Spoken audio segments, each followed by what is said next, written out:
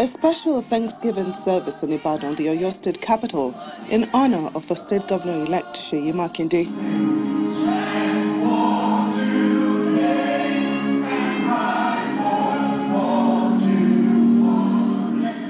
Special prayers are rendered for Mr. Makinde's smooth sail as he prepares to take over as the state's chief executive.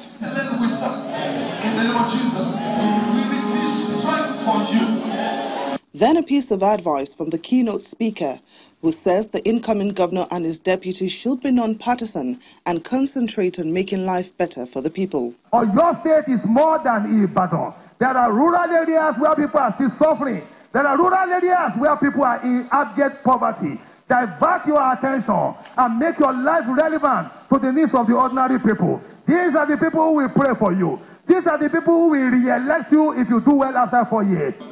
Elsewhere, the governor-elect meets with another group of people. Thank you so much. Please settle down. The forum creates an opportunity for some speakers to raise key sectors they believe the incoming government should look into that will benefit the people. We have a socialized health care for the pensioners.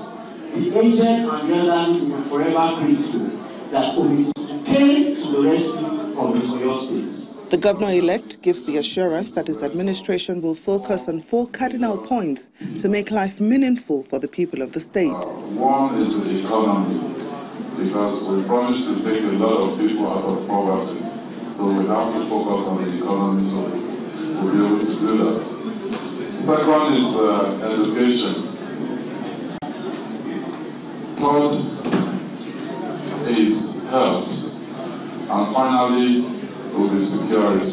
It's a few weeks to the presidential and governorship inauguration, and Mr.